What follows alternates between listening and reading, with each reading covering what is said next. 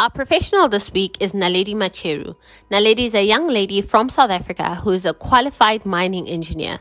Naledi started her career with Anglo American in Rustenburg and is currently working for the organization in Australia. Naledi talks us through her journey and also encourages young people to keep the hope and reach for their dreams. If you like this video, remember to hit the like button and subscribe so you don't miss out on our amazing series. Remember to share with your friends, as this could be helpful to them as well. Hello everyone, Dumelang. My name is Naledi Macheru and I'm 28 years old. I will be sharing with you my career journey and I hope you will be inspired. I was raised by a single mother in a small village called Mabidilala, just outside Tzaneen in Limpopo. I currently live and work abroad in Australia.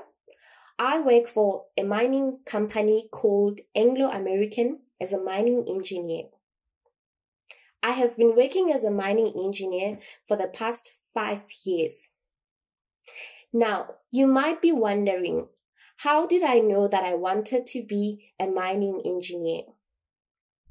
The truth is, I was always confused in high school about what I wanted to be when I finished school.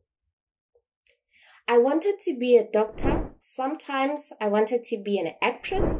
I would also change and want to be an engineer, but I could never come up with a single answer. And this is where I went to my teacher for clarity.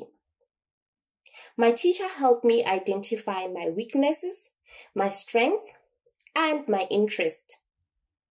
From there on, I was able to identify that I really loved engineering. But even so, there's so many different types of engineering. I learned that there was mining engineering, mechanical engineering, electrical engineering, and aeronautical engineering. My. Which one do I choose? I was so confused. I then did a bit of research to learn about the different types of engineering. What attracted me to mining the most was the fact that mining engineers, they find different ways to extract different minerals such as gold, copper, coal, nickel, and other many minerals from underground. They enjoyed their work outside, working in nature, and working with different rocks. That's when I decided I wanted to be a mining engineer. The subjects that I did at school includes geography, life sciences, physical sciences, and pure maths. These are the subjects that helped me to be accepted at Wits University for a mining engineering degree. But the two subjects that they wanted the most was maths and science. I chose to study mining engineering at the University of Witwatersrand in Johannesburg because Wits University is regarded as the best university in South Africa and in Africa as a whole. It took me about 4 years to finish my degree, which is the normal time. It was very tough for me when I started at university because I had never used a computer in my life and I have never done drawing as a subject. But because I was very passionate about mining and I was very much determined to pass, I did my best. I had an NSFAS bursary to pay for my fees and I also managed to get myself a mining bursary. Mining engineering is a tough career, but it's also a rewarding career. Most people think women cannot work in mining. That is absolutely incorrect. Women can do the same jobs that men do. As a female mining engineer, my work is to go underground and supervise people who are working to extract minerals from underground using machines. My job is to show them how the work is done and where they should be working. So I basically plan the work and I supervise the work to ensure that everybody works safely and they do it in a cost-effective manner.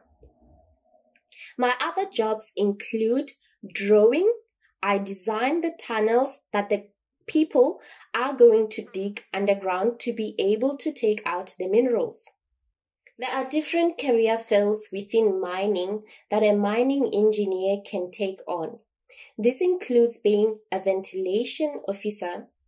So basically, you are involved for ensuring that there is enough air underground for people to be able to breathe and do their jobs safely.